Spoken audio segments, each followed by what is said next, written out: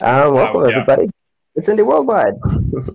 We got Mash again helping us out, finding cool founders to talk to today with Elliot. Only change, I think, since our last one is this is a moderated session. So if you have questions, let us know in the chat and we'll bring people up one at a time and hopefully manage the chaos a little bit. Don't have too much preamble today, so I think I'll just hand it over to Mash, and then Mash, you can hand it to Elliot, and we'll roll with it. And I guess the other thing is, same as usual, we got like 45 minutes, an hour scheduled for Elliot, and then after that, we'll have time for one-on-ones if you have time to stick around. All right. All you, man.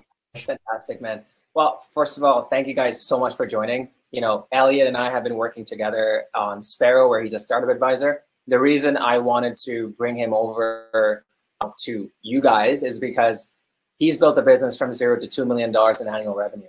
And that's not easy. And it's definitely not easy if you don't have your positioning down, because your positioning determines whether or not customers understand what the hell you're selling, whether your web page resonates with people, whether your sales calls resonate with people, whether your marketing campaigns are effective. So if your positioning isn't solid, and if you don't know how to understand the positioning for your product, it becomes really tough to actually just get stuff done as a founder. And that's why here we have man of the hour, Mr. Elliot.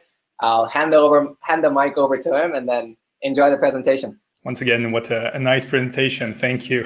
I'm going to share my screen with you. Hopefully it will work. All right, so let's keep on that one. So you introduced me very quickly, but to explain to everyone what is Edusign very quickly.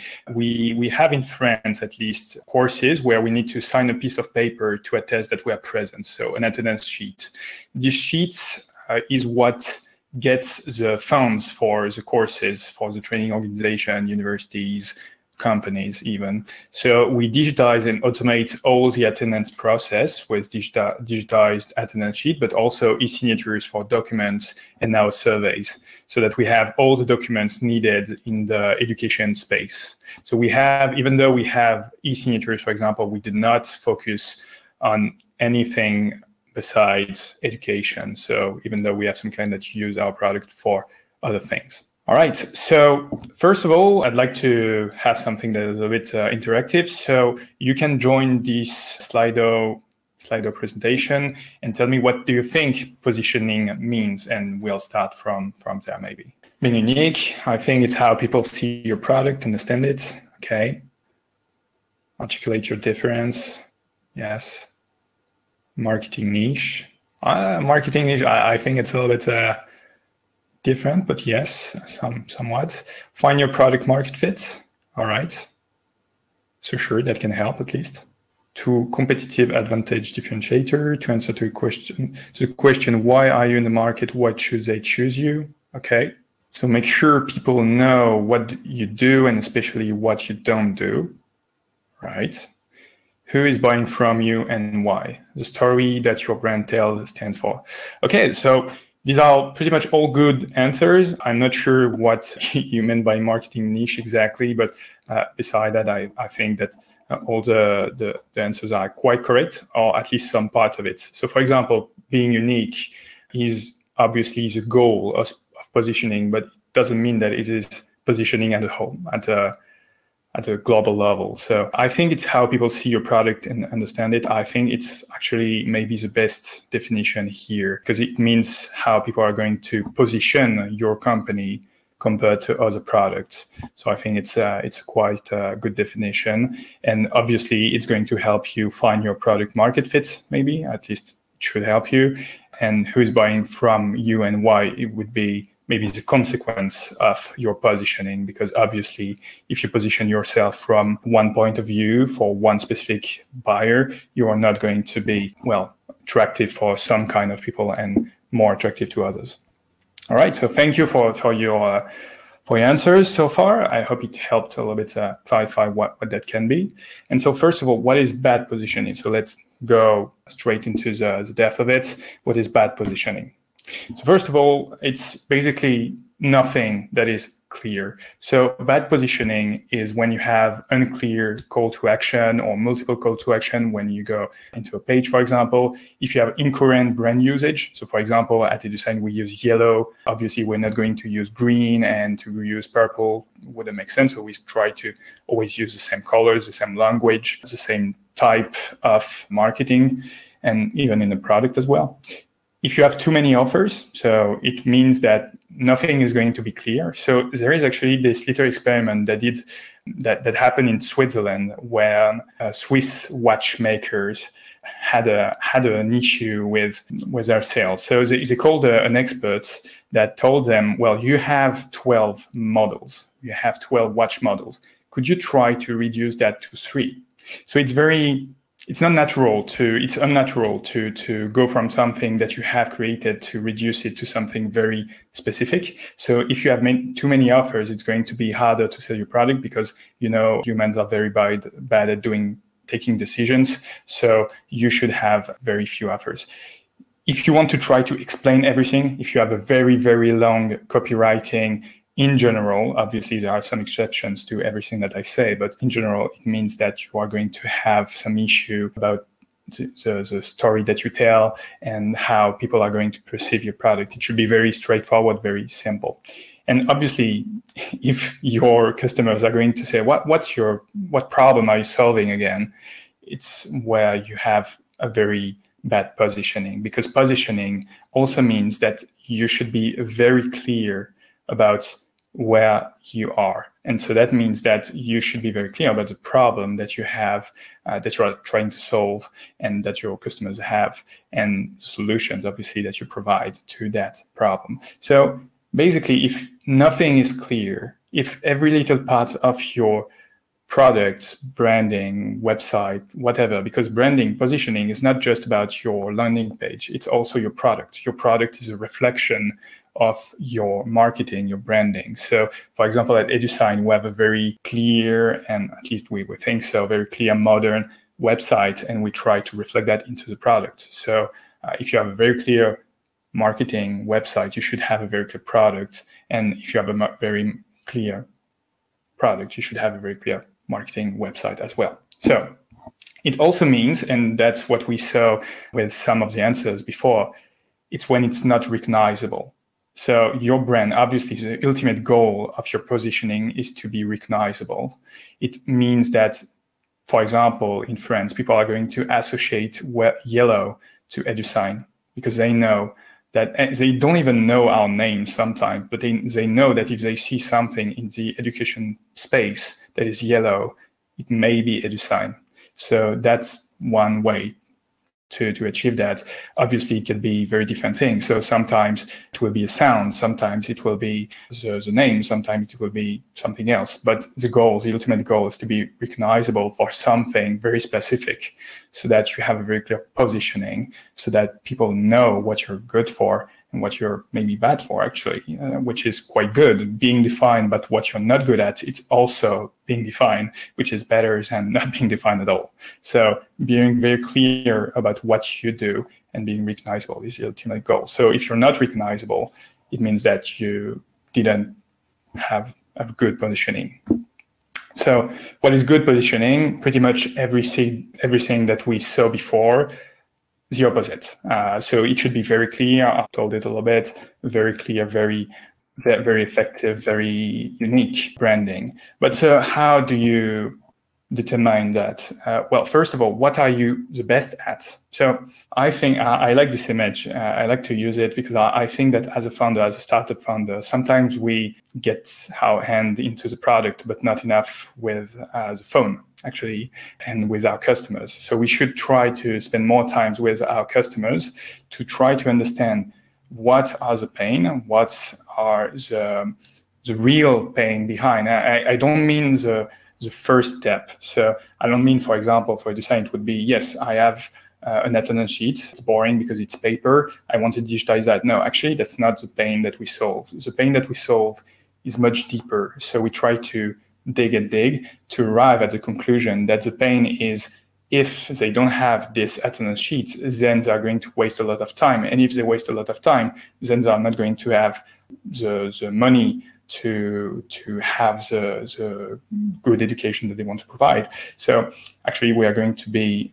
funding insurance rather than just an attendance sheet provider, so to speak. So first thing, what are you best at? And it could be anything, actually. So talk about your product with your customer, but talk about the problem that they have and try to dig that up. Try to see also what your competitors, customers think about that product. That's actually one thing that we did at the beginning. We didn't have the product so far, and we didn't have a branding, we didn't have a positioning, anything. So I called many of our possible competitors, customers, and to try to figure out what happened to them, because we knew that there was something that wasn't working, because we saw people coming to us for the problems they had. So for example, with Edusign, the competition had, and this is one example, but actually it was true for many other competitors that we had, and it could be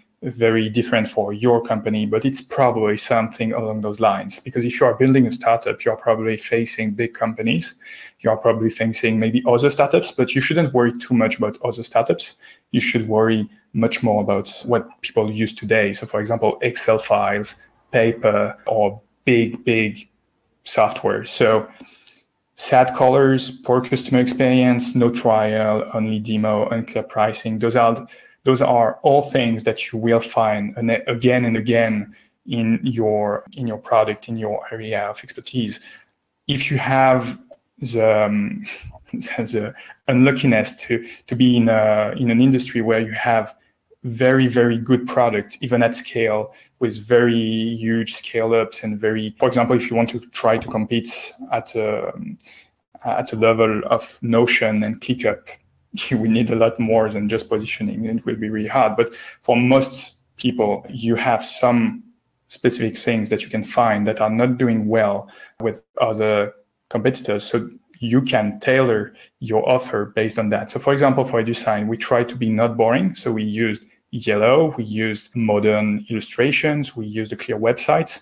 We try to have a world-class customer experience. So that means that we answer, in general, on average, I think it's 2 minutes. We have no lags, very few bugs, very fast answers. And so we try to provide as many things as possible, videos, etc., much more than our competitors. We have a free trial with fast sign-up. So obviously, this is going to cost us some people, because we know that some big corporations are going to want a demo and maybe it's not going to work. But once again, the goal is to position yourself. So it's okay to lose some people. We have a clear pricing. You can buy in 30 seconds if you want. And we try to be young and friendly and modern and intuitive. So we try to differentiate ourselves from the competition. And at the beginning, because I know sometimes it can be a little bit hard to know if it's going to work. And at the beginning, I want to tell you a small story. At the beginning, we thought that yellow was going to be very risky, because it's hard actually to have a yellow brand, because most big companies want security, want safety, want a reliable product, want something that works at scale. So they don't want to rely on a clunky little startup that doesn't have a product that works at scale. So we lost some deals at the beginning because of that, because we had a brand, a positioning that was too young, too fast, maybe too modern for them. So, but that's okay, because in the long run, we attract the customer that we wanted to attract, which means young, interesting customers that had money, that wanted to try something new, that gave us a lot of feedback. And once we had that, we were able to convince many big companies, because once you have not maybe the monopoly or many shares, but once you have a good chunk of shares in your market, you are going to be able to attract those companies as well. It doesn't matter what branding that you have. But the good thing now is that we are very recognizable, and we had specific offers to provide to the customer, our ideal customers, actually.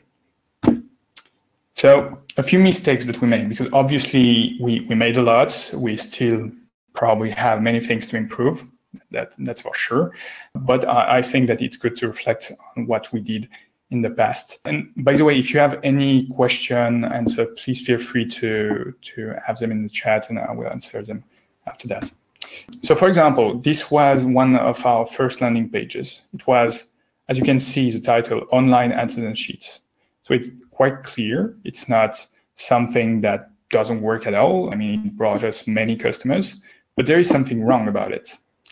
The issue here is that I don't talk about the benefits. I don't talk about the problem.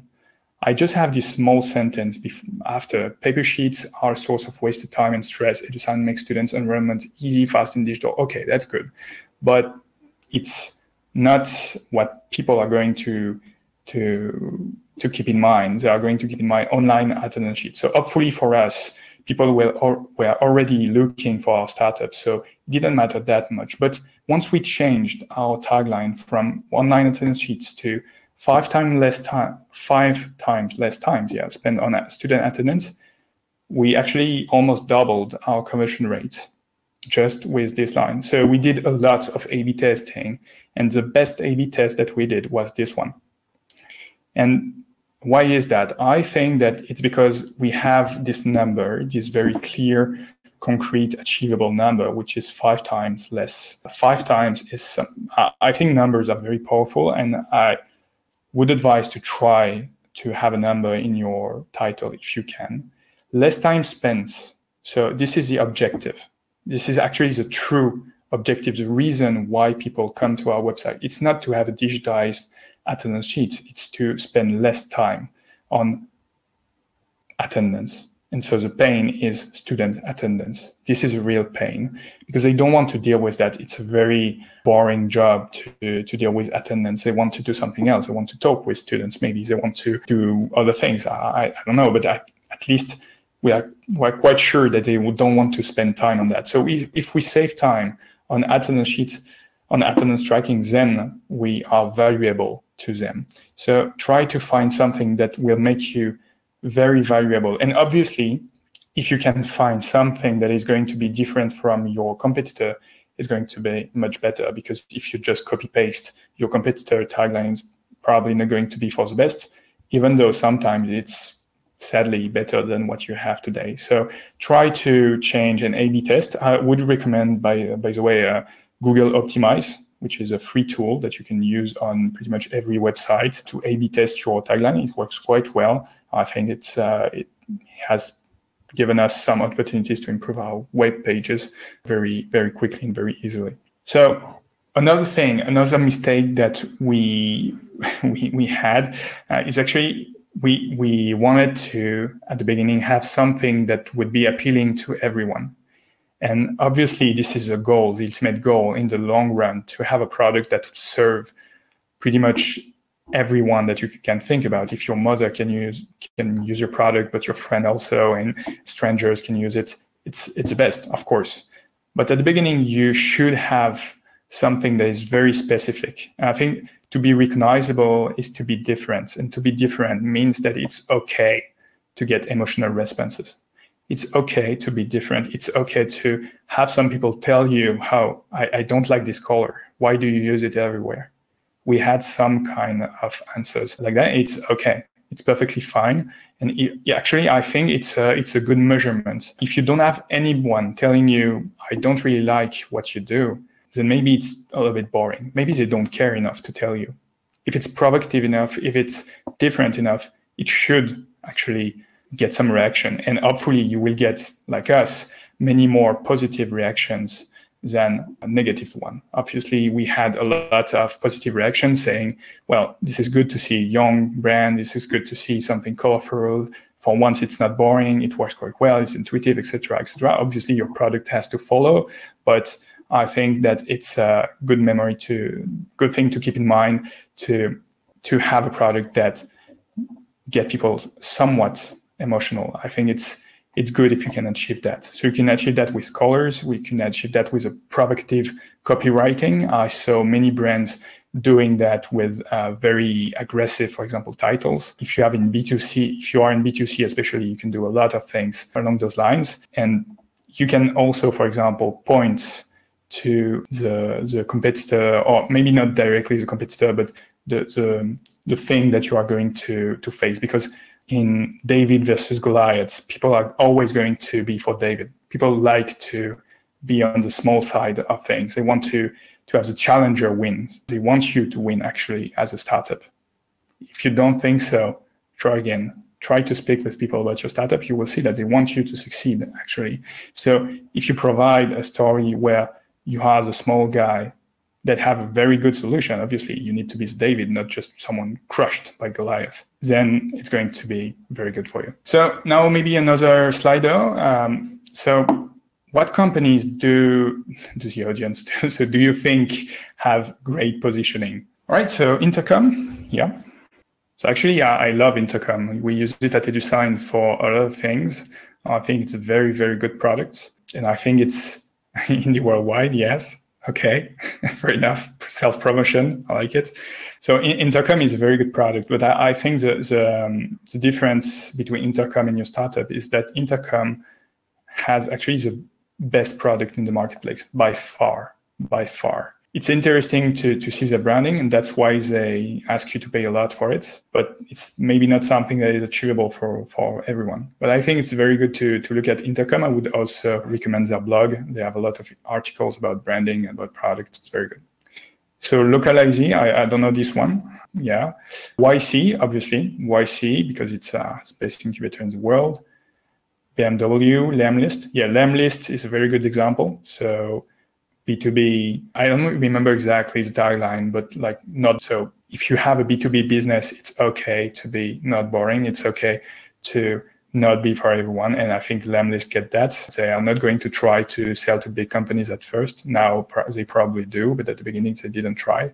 It worked for them because they were alongside clients that were targeting. So Southwest Airlines, I think with Delta Airlines, for example, is very interesting because I think Ryanair in Europe are going to have a very good positioning. It's cost-based, it's price-based. So it's interesting to talk about the different kind of positioning that you can have to differentiate yourself. Actually, we have a positioning where we are going to position ourselves based on the experience, the customer experience. So we are going to try to have the best customer experience for our customer. This is basically our goal in everything that we do. So it doesn't matter the price of our competitors. We can be twice more expensive. That's fine as long as we have the best customer experience. But you can also have a price-based positioning, which is probably a little bit harder in SaaS. Actually, I wouldn't recommend it. But if you have a physical product and you can achieve that with a smart way like Ryanair did, that one way to do it. You can also have actually some positioning with a moat, a very clear moat, when you're going to have one way to lock your customers. So for example, we have some SaaS companies that are going to offer free products that are going to lure, to attract some companies into their nets, and they're going to sell you a lot of product afterwards. So basically every luxury brand for clothes, yes, I agree. I think they try to have something very specific. I think obviously in B2C, in fashion, it's going to be easier to have a very good positioning. However, it's going to be harder to market your product. Virgin Group, Lululemon, Slido, Notion. I don't know actually Slido that well, so I wouldn't know. Notion, I think, is very interesting. So there is this comparison between Notion and ClickUp, which is quite interesting because if you look at it in depth, Notion is a product that has started way before ClickUp, but ClickUp went way further and way faster, and they achieved something that Notion didn't, which is giving the opportunity, for example, to have an API. And for a long time, Notion didn't have one, so they lost a lot of customers for that. But Notion stands for a very good product that won't have any bug, that works perfectly well, that is very, very smooth, very elegant. So I think it's a very good example of positioning, because ClickUp will never be able to achieve the positioning of Notion, and maybe vice versa, by the way. Once you have a position, it's very hard to move yourself from one position to another, because people are going to remember your brand based on something that they have in the past, even though you've changed. So it's very important to think early on about your positioning. Even though it can be changed, it's actually quite hard to change, because you are going to build up on your customers. And so once you change something, you can change your colors, but changing the way you work, for example, is going to be really hard. You cannot have a product that outsources your support and the next day is going to have the best customer experience in the world. It's going to be really hard to do. All right, so thank you for that. Oh, I have a Q&A here. What did Edusign do at the beginning to solicit emotional responses from potential customers? Okay, so let's answer this one very quickly. I think that being a young team, because we were three young people with a yellow brand that had we had a way to talk with people that was quite different. So we very often, so in France we have, like in English you have you. So it doesn't depend who you are talking about. You are going to say you, but in French you are going to say like you very like a high level, if I may, and you like your friend. So we try to talk with customers like we talked to a friend. And this is something that people are not going to accept sometimes. If they are 55 years old working in a big corporation, sometimes we got some emotional responses like, do not call me that. And so this is the kind of things that you can do in your writing. We can have the colors. I think for Edusign, the color is something in itself that is quite strong. Yellow is very different from what you can find elsewhere. But also, in general, the clearness of the website, we try to have something with a lot of white spaces, very clear, and we had some emotional responses from that because, for example, we decided sometimes to delete some features in our product because they weren't used enough when our competitors were going to add as many features as possible. So we can talk a little bit about product management, but I'm not going to expand too much. But basically, you are going to also have many choices to make in your product as well. And obviously, your product should reflect what your positioning is about. So if you have a very clear product, I told that before, but if you have a very clear product, your marketing website should be like that. So for Edusign, since we had a very clear, I think, marketing website, we tried to limit the number of features, and we still do. Very often we say no to customers, not because we cannot do it, because we can do many things, but because we don't want to do it, because it's going to be useful maybe for 1% of our customer base. So we decide to not do it. And it's okay for us to not be the software with the most features, but we're going to be the software with the best customer experience, with the best working features, which is our positioning. But it could be something else for you, obviously. So now let's talk about some recommended tactics that we can use to find your positioning. I think that one thing that people sometimes forget is that you are going to sell to your customers. So obviously, one person that is going to talk well about your product are going to be your customers. So use your customers' words. If we go back into the presentation to our landing page, our home page, the words five times less time spent on attendance sheets, those are actually words from one of our customers that told me, well, you saved me five times the time that I spent per week. So we use those words. You can obviously use them in testimonials, use them in your newsletters, your webinar, whatever. But you can also use them on your website, even in your products. So for example, we changed in our product some wording, some in the tabs name or in some titles, because we knew that customers were going to say it this way and not this way. So really listen to your customers, take your phone, and you can get many feedback from that. One thing that we did very early on, after studying our competitors, after studying the market, after phoning a lot of people, is build your minimum valuable brand. Once you have your minimum valuable brand, obviously you can always revisit it. You can always try to A/B test a few things, especially if you don't have product market fit. You should test a lot of things. So try to move that. But at the beginning, it's good to do this exercise that will help you. You can, by the way, type that on Google and you will find some guys, I'm quite sure. So you are going to define what are going to be your values, what are going to be your colors, what are going to be your way of picking, your way of writings, what are going to be important and differentiate you, etc., etc. So you're going to build a few things around that and helped us to define what we want it to be. And I think you should always come back to that when you are doing a marketing thing, because you can sometimes use your colors, for example, but be a little bit off brand because you are not following your minimal valuable brand or your branding book. So that is one exercise that we would recommend. Another one would be loud about what you do better. And I don't mean what you do best. It doesn't mean that. It's what you do better. People don't care about what you do best. People care about what you do much better than the others. What is going to be unique about you. So at Edusign, we are very clear about, at least we try to be when we talk to people, especially, maybe not in writings, but when we talk with people, we try to be very clear about the kind of experience that we want them to have. So we ask our customers constantly to give us feedback, like constantly, because they know that customer experience is at the heart of Edusign. And we want to make sure that they understand that it's important for us that they have the best customer experience.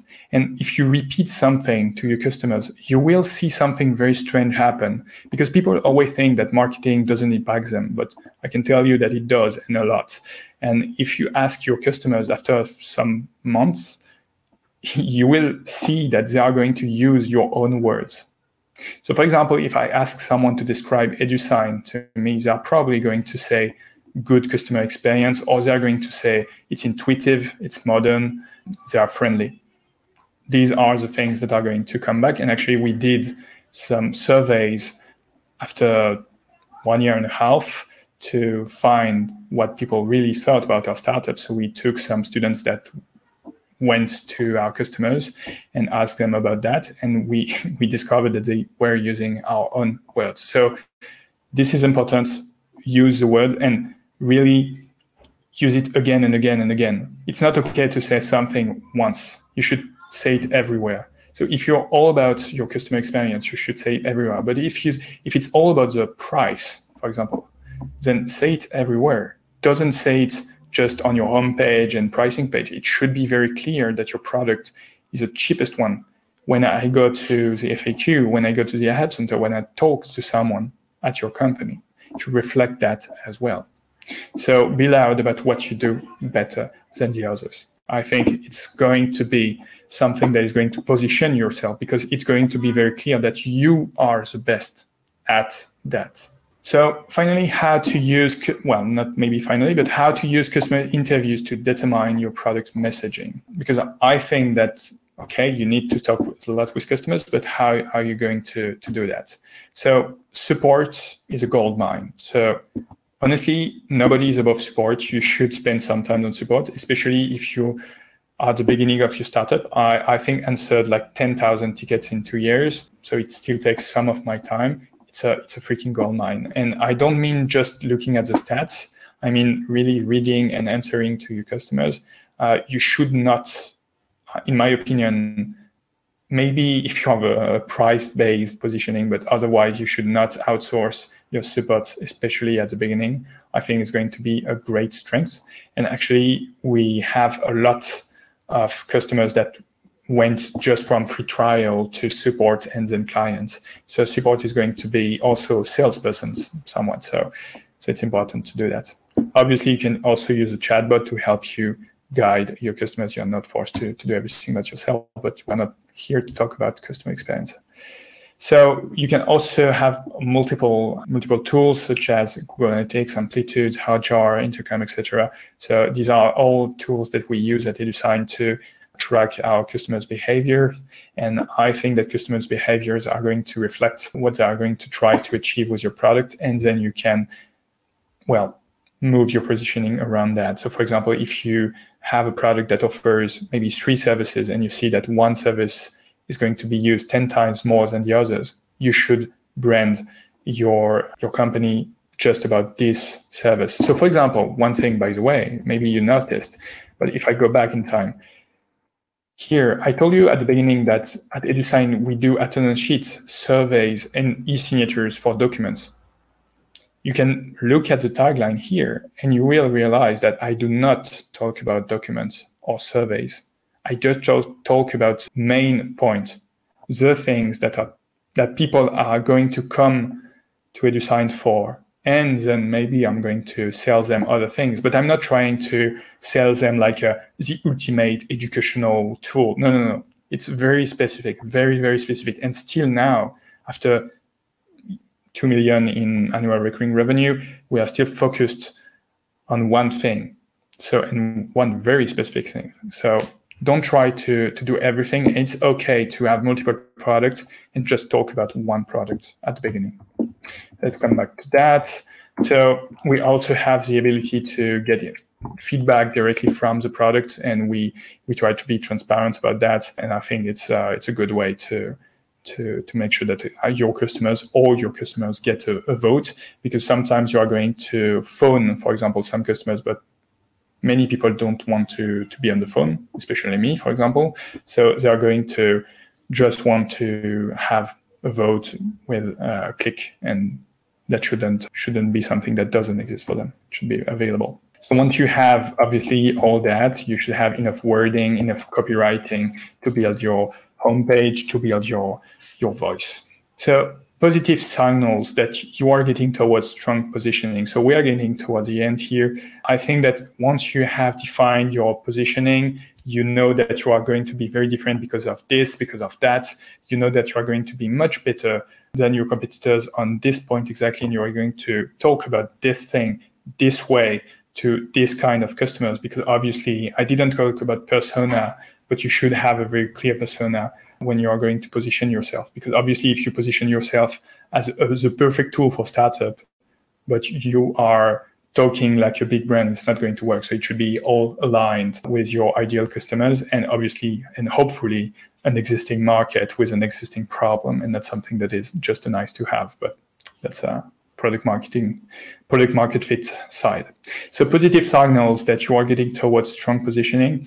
I think that we can have a few ideas here, but basically once you have some people that are going to tell you, oh yeah, I know your company, they just don't get your name, but they know what you do, and they know maybe your colors, maybe they know why you are special. I think this is where you know that you have a somewhat of a good positioning, because you have something that is going to differentiate yourself. And they are not going to just say, oh, you are the company that does that, and I know tens of them, and I don't see why it's different. No, they should be very, very clear about what you're about. And if they cannot say one thing that is going to be very special about your product, then maybe it's not strong enough in terms of positioning. And I think that's it for me. I tried to cover a few things, but now I think that we can go back to the presentation. All right, Smash, Anthony, what did you think about that? Do you have any question in the chat, or was it okay? Yes, it's great. If anybody has questions, feel free to request to join, and we can add you straight to this video, or post in the chat, and Mesh or I can ask for you. This whole thing has been recorded also. Yeah, and I see Miriam and Radu. I think I see them on the bottom. I think we can add them up as well. Let us know if you want us to add you to the video so you can ask your questions. And also, Elliot, really cool presentation, man. Like it's really interesting. Like every time you give these presentations, you take a different angle. And whenever you take the different angle, it's fun to see, you know, like from the outside, when we see a founder who's making like 2 million annual revenue, it seems, oh, you know what, they have their positioning figured out, must have been easy. But when you hear these stories personally, at least, you know, it's interesting because you had to talk to the customers. You like the whole yellow color, you know, like all of that. Like you had to talk to your customers, use their keywords, understand their pain points. And what I really, really found interesting is that you're right. You don't talk about attendance sheets on your headline. You talk about the benefit that they'll get. It's something I had to learn, because when I made my first landing page, I was getting nada, niche, 0 conversions, because the messaging was so bad. I didn't even have an email text box. It was just bad. But then later on, I learned that people don't really care much about what you're doing, but rather what they'll get. And that just blew my mind, right? So really, really cool stuff. At the beginning, at least. Yeah, but yeah. Because obviously the product should follow, but yeah. Of course. Got a good question from Pat there. Go for it, Anthony. Did you want to? He says, terrific presentation. Elliot, when positioning a community, would you position for belonging or support? or the more specific benefits? So like biggest deliverable from the group or creativity and education? Positioning for community. So you're trying to build a community or product about communities? I'm not quite sure here. Let's assume building a community. Okay, small business owner community. It's a good question. I'm not a community builder, actually, so I'm not sure I have the best answer to that. But I think, honestly, it's just about what you want to build here in this case. Because from experience, we try to do both. I think it's very much easier to do a support group because you are going to talk about your product, which is why people are going to be here. I think it's easier to do that. But I think it's more rewarding if you can have a creativity and education group, because obviously if you succeed in that way, you are going to have maybe some people that comes from other companies that are not your customers, that are maybe going to go to your community and then become customers. But I think it's much harder to do. So I would maybe advise to start with some of your best customers, try to see what they like, what they want to talk about. One thing that we did, we asked them actually where they got the information from when they wanted to learn about their topic. And in our case, actually, they didn't learn so much. So support was more important for them than the education part. But maybe, for example, I saw Lemlist, which was a company that we saw earlier. Lemlist has a very strong community on Facebook where they're going to talk about the product, but also about outbound campaigns and sales in general, which works just fine. But I think it's easier to start with your product at the beginning. I hope it helps. Got another question here from Radu. He says, curious how long it took you to get to your current positioning, and are you still experimenting with your positioning? If not, how long did it take you? How long did you iterate over your messaging before you decided you were at that good enough? Yeah. So I think we were quite lucky at the beginning because I think we found pretty much straight away a brand that we're going to be quite different. So we built the MVB, the minimum valuable brand, before building the product, just for you to understand. So it was more important for me to get the marketing right than the product. So I think it was pretty much from the beginning, but obviously it took us a few months to be ranked on Google for specific SEO keywords, to get some customers, to get some recognizable customers as well.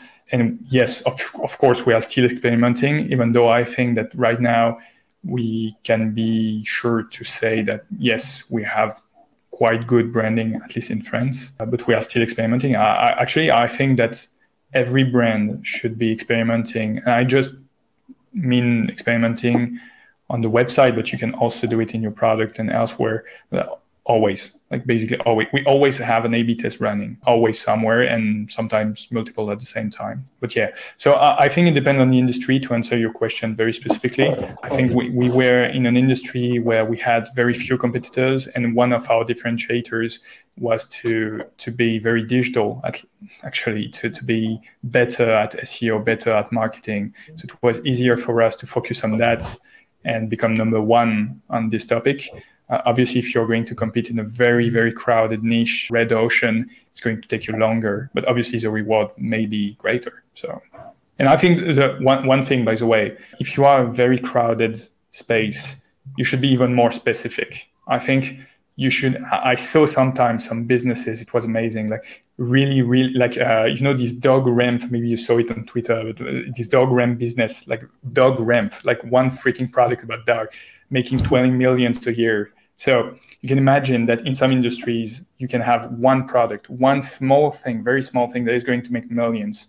So you don't have to have a broad statement about being the best at everything. And actually, with Edusign, which is a very small product in the educational space, sometimes we invoice 5 times more expensive contract than the biggest software that they use in their school. Just for you to imagine that. So we have competitors that have maybe 2,000 features. We have like 3, and they pay less for the 2,000 features. So be specific is rewarding. Oh, you found the dog ramp business. Nice. Yeah, that's the link.